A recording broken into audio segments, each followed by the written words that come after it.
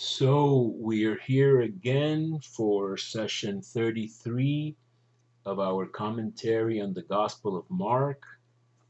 And I think, like I said last time, things start picking up, if they haven't already picked up, shortly with chapter 9, probably. Even now, it's like we're going to reach the structural midpoint of Mark, according to some scholars, and that would be Peter's confession, the Markan version of what Peter says Jesus is.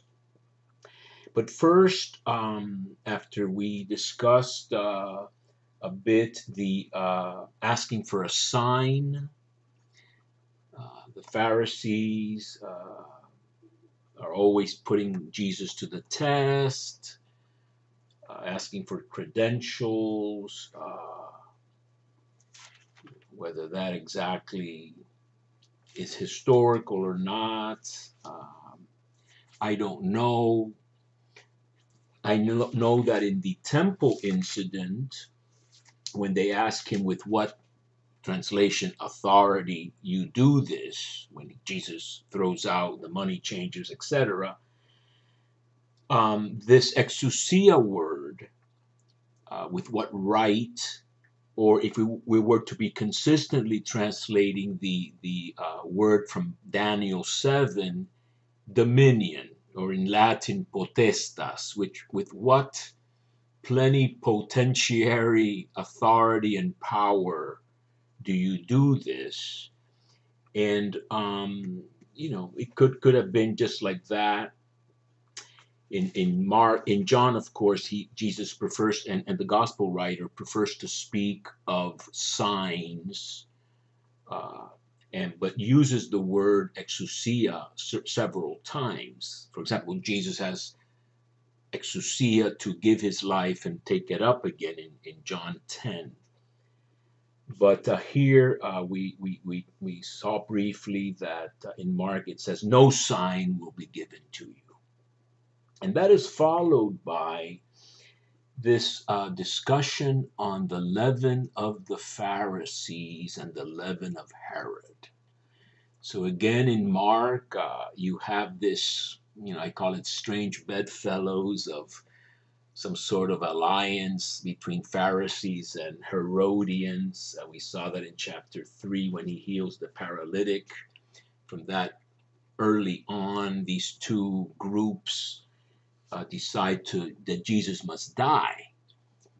And so you could consider these people as representatives of both the religious authorities or powerful people and the political ones.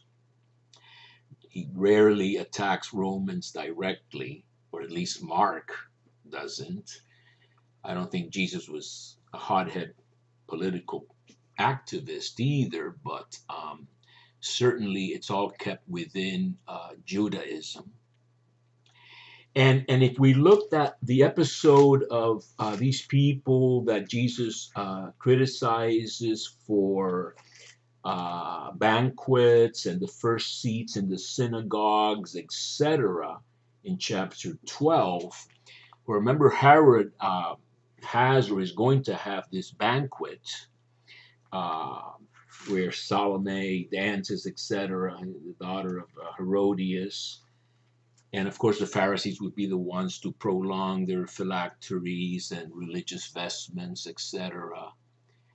And this talk of leaven, which of course in Judaism is something of an impurity, to be removed in Passover. You have that famous line in Paul, make sure you remove all leaven from your midst, because Christ, our Passover, has been sacrificed, or Passover lamb, if you will.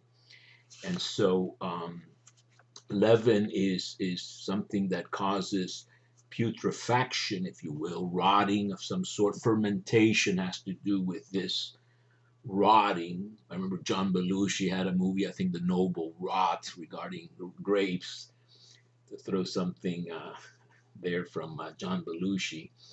But you certainly, and he talks about unleavened bread of purity and truth. Isn't that interesting? I'm looking at 1 Corinthians 5, 8.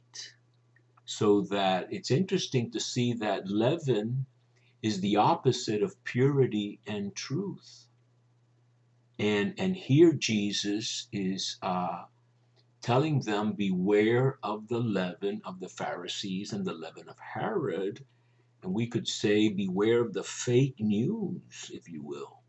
Beware of the falsehoods that are perpetrated and the impurity in the sense of corruption, corrupt behavior, corrupt motives, manipulation, lying for political and economic purposes. There you have, in a nutshell, our whole predicament today in the middle of this coronavirus. And but they were thinking of the bread. This is kind of like Johannine. They're thinking materially. He's saying we don't have any bread, etc. You know, and so Jesus, aware of this, says, "Why are you discussing the fact that you have no bread?" And there's something reminiscent here of Isaiah. Having ears you don't, or eyes you don't see, and ears you don't hear, but it's actually, my Jerusalem Bible is indicating Jeremiah 5:21 and Ezekiel 12:2. But it's certainly very similar to the mission of Isaiah, which is used often in the New Testament, including Mark, and at the end of Acts, for example. This mission of Isaiah is called chapter 6 of Isaiah. It's a mission doomed to failure, mission impossible. Go and talk to these people, but harden their hearts and dull their ears, etc., lest they turn and be converted. It's kind of something that has to be parsed and explained, but it's really sort of the recognition that the hearers of Isaiah, maybe in hindsight, maybe from the beginning, are not going to in general accept his message, and therefore you have this coda or ending in Isaiah 6, where Isaiah says, "Ad mata, until when, Lord?" And the Lord says, "Until the cities are empty and remain without inhabitants, and the houses without men, and the countryside desolated." And so it's a very strong punishment. And I look at our crises not as divine punishment, that God out there has some sort of a Xbox or whatever it is, playing games with people, he's going to zap them. But the very structure of the world and the very structure of our life and how we grow old and sick is a call to rely on God rather than on our human resources only. In Spanish, we have the famous saying, "A Dios rogando y con el mazo dando," praying to God on the one hand, but with the other hand, working with your, sickle or whatever it is that you need to be hammering or something. So that I would say that we are called to understand the condition of the world and how bad things have gotten. I pray more for our conversion than the just getting rid of this plague, because we have other plagues. The Pope has said it, the plague of egotism, self-absorption, distraction, having dull ears, not paying attention, not having mindfulness, this wonderful Buddhist concept. And so we're thinking about the bread, and in fact, there are more serious things to understand. So moving right along here, we have this episode of the healing of a blind man in Bethsaida. And it says, my Bible here says, they presented a blind man and begged him to touch him. And so again, you have this use of spit, very earthy, laid his hands on him, and this man sees gradually.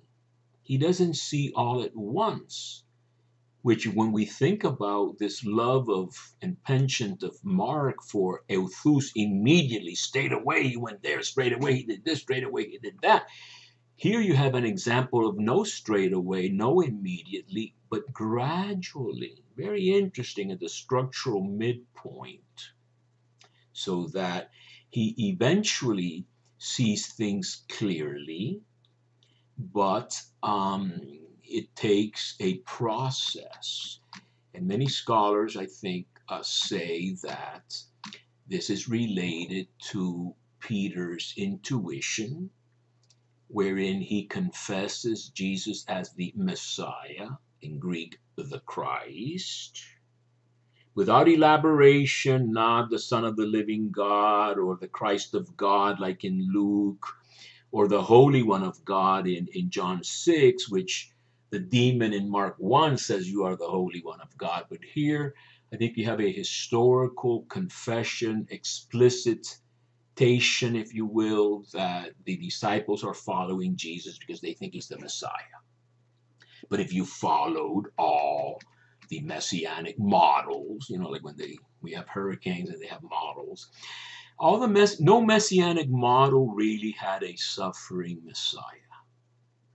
And what you have here, you have Jesus speaking of the Son of Man must suffer many things. Now, this is already a combination. The Son of Man is, in Daniel 7, is not explicitly the Messiah. In the Jewish tradition, he will be, when the thrones are set up, one is going to be for the Ancient of Days, God, and the other one for David. But the Son of Man is combined with Messiah in First Enoch, as with the chosen one of Isaiah, but not so much as a suffering chosen one, but rather as a teacher and just a triumphant. The Messiah was supposed to break the heads of the enemies, Psalm 2 and other places, so that they thought Jesus, with his fulfilling of messianic passages in Isaiah 34, 35, the blind seeing and the lame walking and all these things, he's the Messiah. That's what Nathaniel in John chapter 1 says he is, because he's been reading, etc. And Jesus knows what he's been reading about the scale, the ladder of Jacob and all this kind of stuff.